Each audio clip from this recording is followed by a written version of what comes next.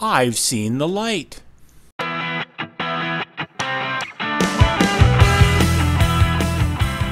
Welcome to this episode of DIY3DTech.com. In this episode of Design Talk, I want to talk about this design that I did over here for my ring light.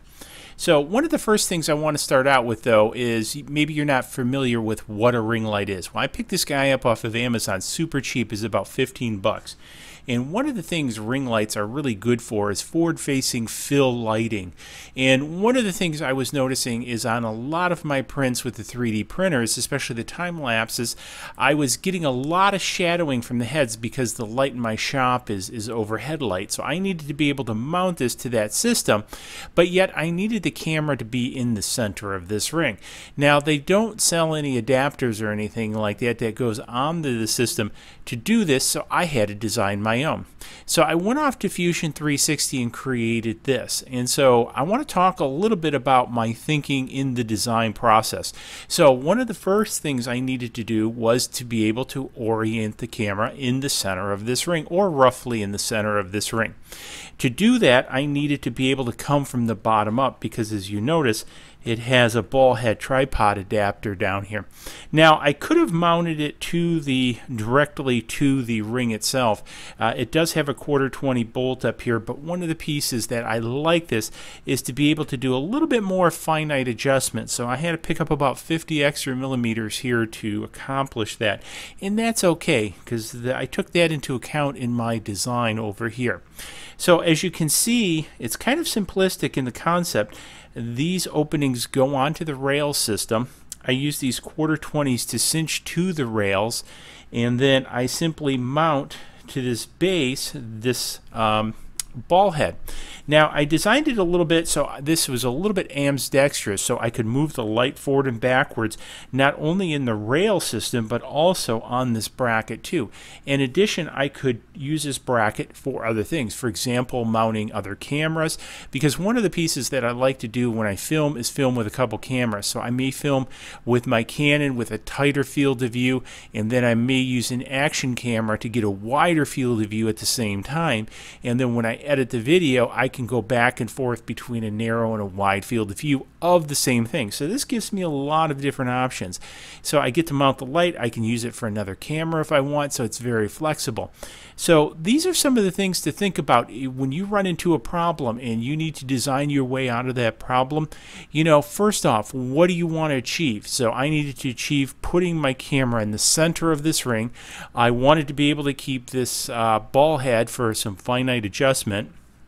And so I had to take this into account in the design.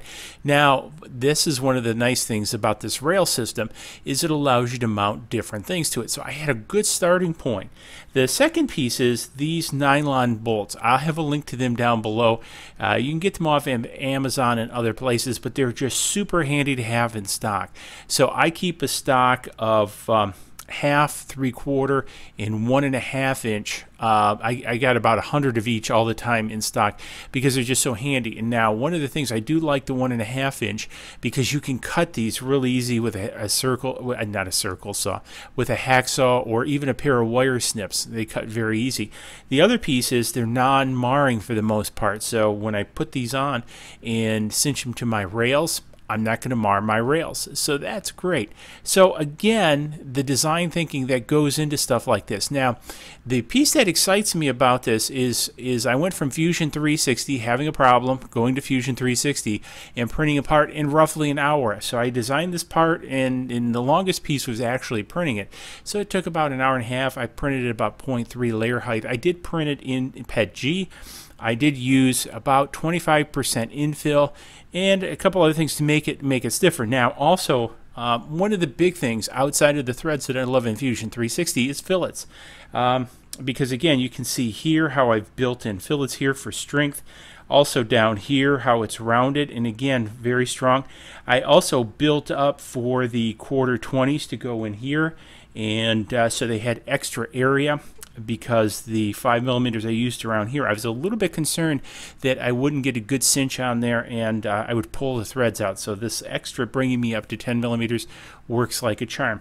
So these are some of the things that you need to think about, again, when you're approaching a design problem and you're solving it. So whether it's with additive manufacturing, subtractive, all basically the same. The concept really goes into the design, and we're really bringing part design closer to part production every day. So this is what makes me excited.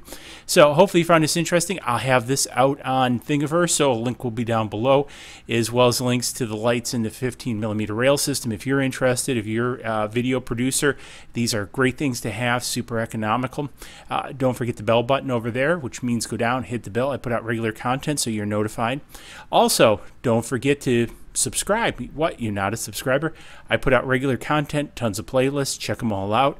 And swag shop's up there, a lot of cool swag out there. And we'll see you guys in the next video where we do something else cool. Cheers. Please click like below and subscribe to the channel.